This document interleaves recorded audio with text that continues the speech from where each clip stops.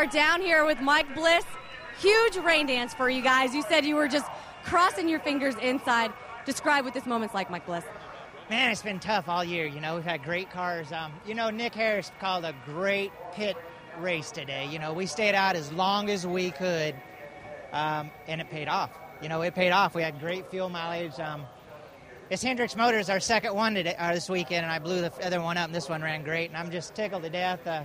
Mikasuki, man, without them, it's great. James, man, I wish you were here. They're in Vegas having fun right now, and this is excellent. It hadn't sunk in, but I'm getting there. I can see the emotion in your eyes. How much did this team need this win? Wow, at the shop, those boys work their tail off on Cup cars and Busch cars, and Jerry Painter does a body. This is a new body, and love it. This is a great, great, great car, and this Chevrolet was just fast. And I just want to thank all the fans for sticking around. This is a long, long day, and these are true NASCAR fans. It is a big celebration for Mike Bliss and a big celebration for James Finch here this weekend, guys.